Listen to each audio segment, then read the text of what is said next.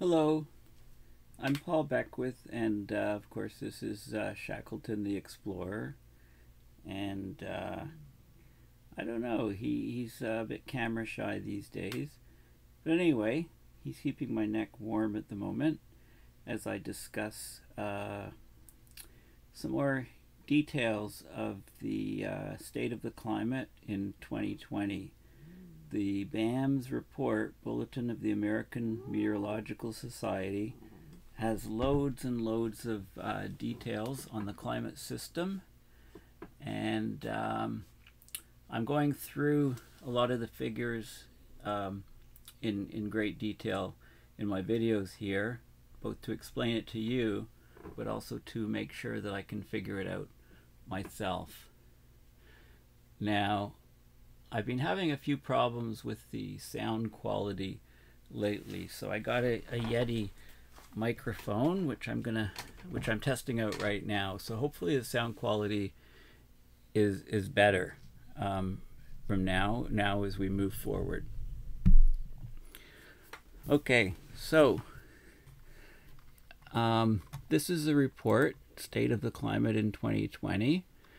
It's by the Bulletin of the American Meteorological Society, or BAMS. It was just published online less than a month ago, and it's chock full of details on the climate. This was a blog posting that was just done.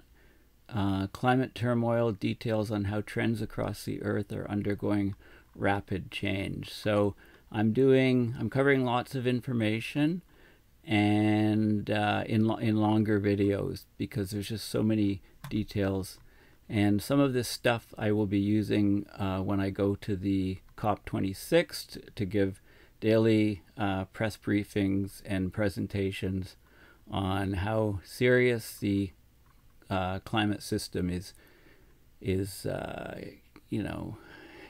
becoming, how dire the situation is becoming.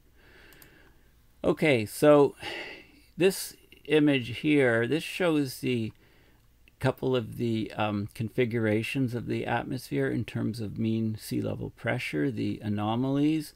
So brown is lower, blue is higher, okay?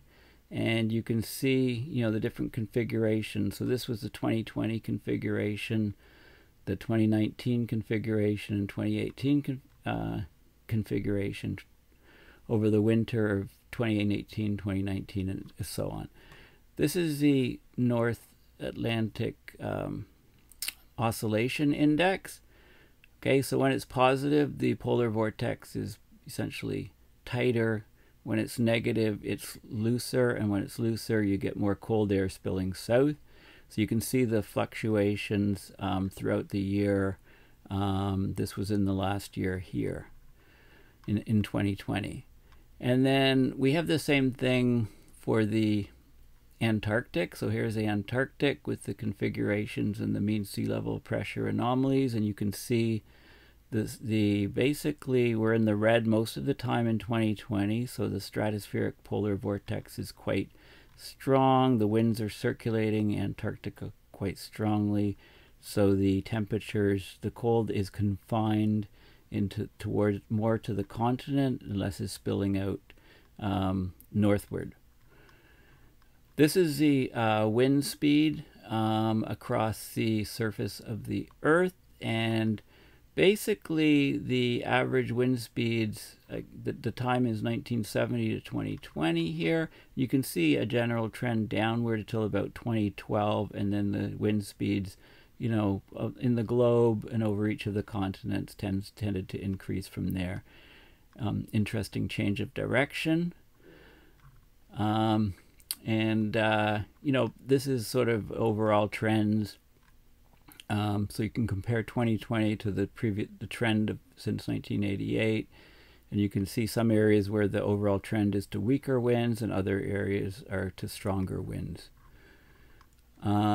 Some more wind plots, and I want to go now to, this is stratospheric zonal winds, and basically so it's from 2000 to 2020. It's from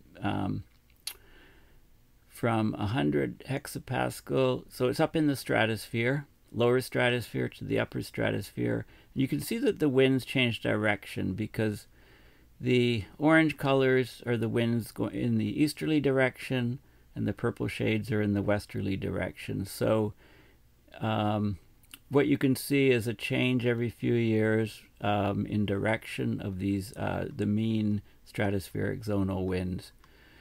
The Earth radiation budget, we switched from a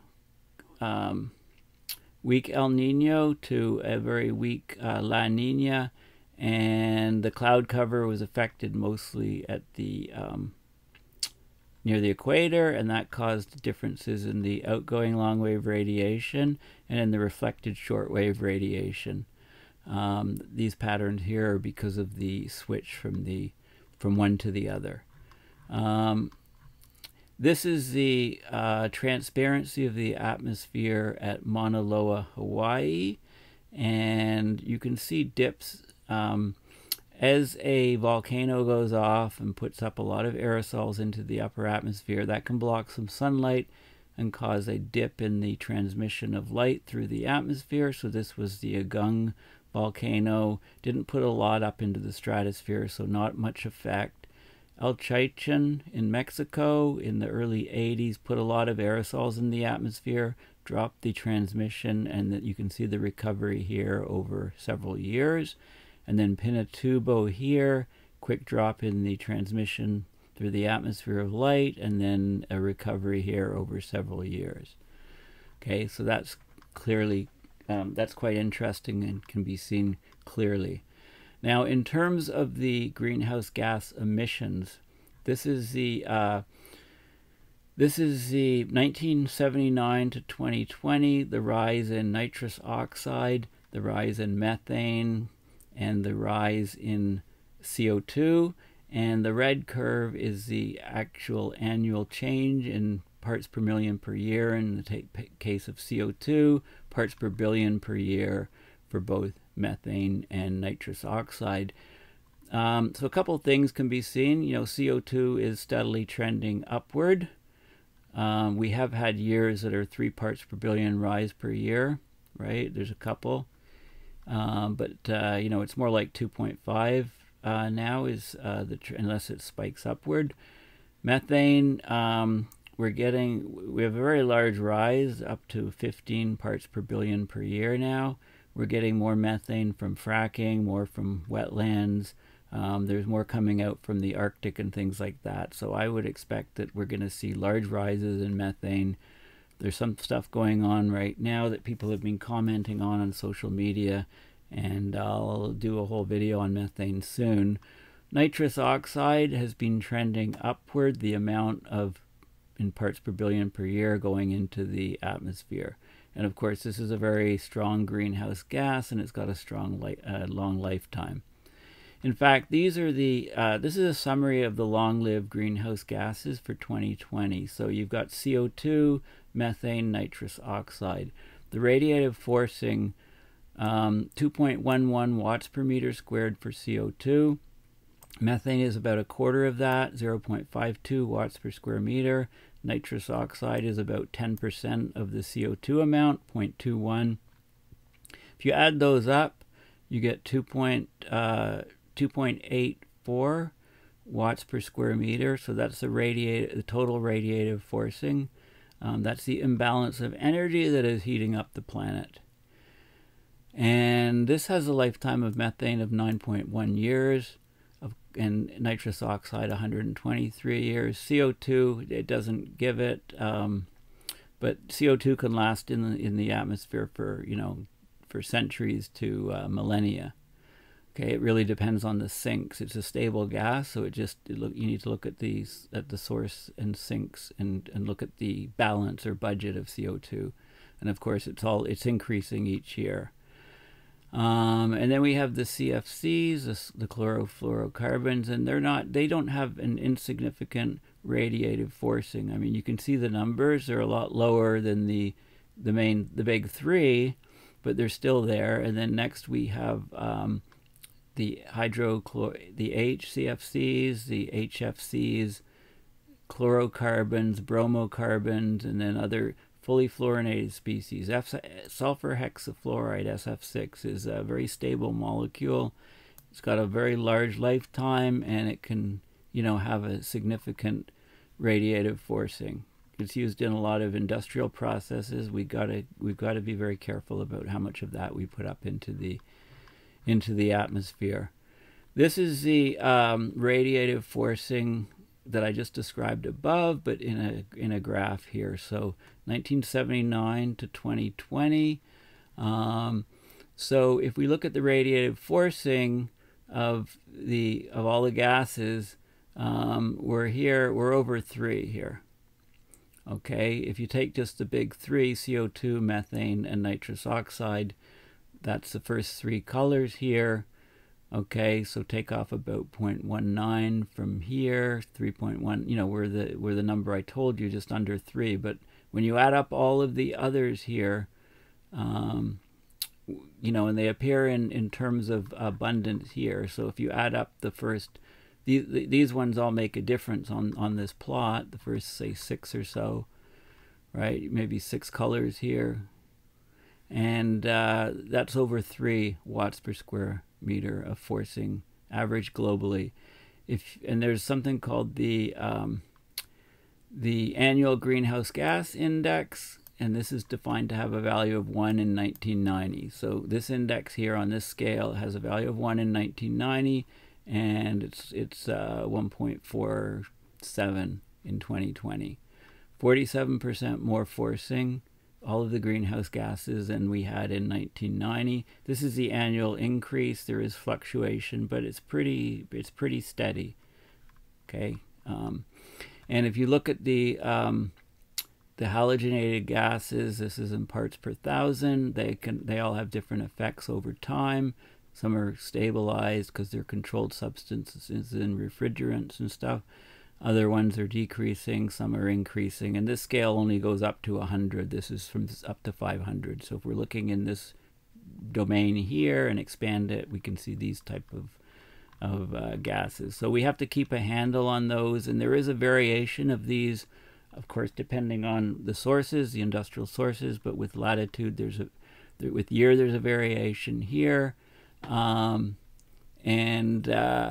They eventually mix in the atmosphere if they're long-lived, and you can see this is in the Antarctic region, which is where we have to really keep an eye on these chlorinated materials in order to see, in order to try to get ozone hole recovery. So in 2000 it was the highest in Antarctica, the sum of all these, and it's been decreased because of the Montreal Protocol. These are, this is the aerosol optical depth, if you like. So the regions that are the brownest are where you have the highest dust sources. So there's dust here and here, and it's carried out over the ocean. And there's dust being generated from industry in China and India. Here you can see. And you can see the fluctuation over the years. The monthly is the red, so like large fluctuations month to month, year to year, within a year, and then the annual is the smoothed out value. Again, this is the mean aerosol optical depth, 2003 to 2020, and then the trend. Okay, so parts of the world are having less aerosols, but there's some, India is still producing quite a bit, and this is the trend in the most recent decade. Okay, and there's some more. We've seen this plot before, and the effect on the aerosol cloud interactions and aerosol radiation interactions. So the aerosol has an impact in clouds because the aerosols act as cloud condensation nuclei. They also have direct effects on the radiation. This is the ozone values, the total ozone values. In the northern hemisphere are the upper colored plots, this blue one here and this purple one, and you can see the ozone hole, a bit of an ozone hole that was created in the northern hemisphere. towards the end of the northern hemisphere winter, and you can see the months are offset for the southern hemisphere to below, and you can see the hole here and the hole here. So the ozone hole is still a problem, especially in Antarctica. These are total column ozone numbers around the planet, again by year, and you can see that the total column numbers have decreased and somewhat stabilized, but there's a lot of year-to-year fluctuation. More stuff on ozone.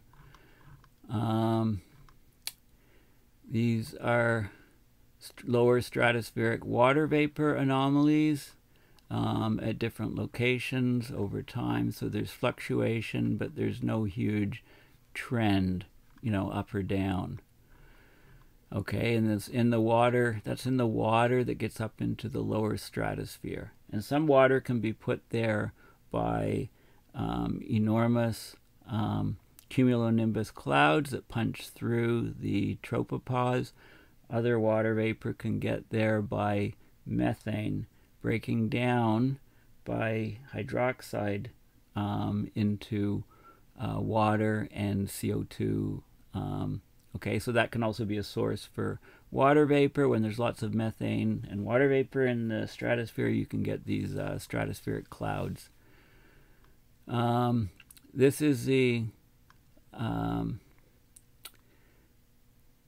okay, so this is showing more water vapor stuff. Okay, tropospheric ozone. This is the ozone that is in the lower atmosphere and contributes greatly to air pollution and to people having trouble breathing, especially if you've got respiratory problems, etc. Ground level ozone can be a huge problem. It's a bigger problem in cities than it is out in rural areas because it's being generated by within cities in industrial processes, incomplete combustion reactions, in cars, and any electrical sparking generates ozone. As you can get that, that blue arc that's the ozone that you're seeing coming off when there's sparks. Carbon monoxide, global carbon monoxide, it trended down here till about 2010, and then it's been somewhat more or less stable. Of course, you get CO from incomplete combustion. There is a seasonal cycle of monthly global carbon monoxide. This is over Europe, and this is over North America. Okay, so you get peaks here in May and drops minimum in summer months in both Europe and North America. Land surface properties. This is the albedo in the visible and near infrared for different regions. The globe smoothed is the black curve. Southern hemisphere and northern hemisphere. So there are some changes. They're all within, they're all much less than plus or minus 5% here. Okay, and I'll skip some of that. Biomass burning. Okay, this is biomass global map of fire activity in 2020 in terms of carbon consumption. Grams of carbon per square meter per year. And you can see the regions where there's a lot of carbon being burned and there's carbon released. This is the uptick over the years from 2003 or so to 2020, and you can see this is South America. Okay, Western U.S. big uptick in fires. Australia, parts of Australia, big uptick, and the Arctic is especially worrying. The uptick in fires, especially if that smoke gets up over the North Pole, gets onto the white ice and snow in the Arctic, decreasing the albedo, increasing the melt. This is to do with the timing of vegetation, when the season begins, when the season ends in terms of vegetation growth, and the phenology is all about the timing of it, okay, and how that is changing over time. Okay, I'll just keep going a bit here. Okay, you can look at the vegetation on the surface of the planet at different wavelengths, and that's what they're doing here, different bands of detected by satellite. And you can see, you can monitor where the vegetation is on the planet, and then you can overlay that with drought areas and excessive rain areas and try to get a feeling for how the vegetation is being is changed by the the droughts and the different extreme weather events that we're seeing. Okay, so that's I'll finish up here, and I think the next section is well, there's a few more things here. I mean, there's some supplementary material. So we've got different models of air temperature. This is a Japanese one. So this is 2020 relative to the 1981 to 2010 baseline, the anomalies, and this is the European data, and this is a NASA one, the U.S. one, and then there's another one, Hadley Cruz, here. Okay, so you can compare all those, and you can look at the hydrological cycle, the specific humidity, the from the different models, total column water vapor, and so on. Okay, there's a lot of supplementary materials as well. I won't go into all of those. I mean, there's all kinds of breakdowns of the precipitation extremes in each month throughout the year. For example, soil moisture in each month of the year, in areas where it's decreasing and increasing, the anomalies. Okay, there's all kinds of data here, but I'm going to stop here. The next section is global oceans, and I'll talk about that. But there's a very interesting phenomena which is not related to climate change, which I'm going to do another video on tonight. I think it's very interesting, and I think you'll enjoy it. So stay tuned for that. Anyway, thank you for listening, and I hope my Yeti microphone is working well and improves these videos. So let me know about that.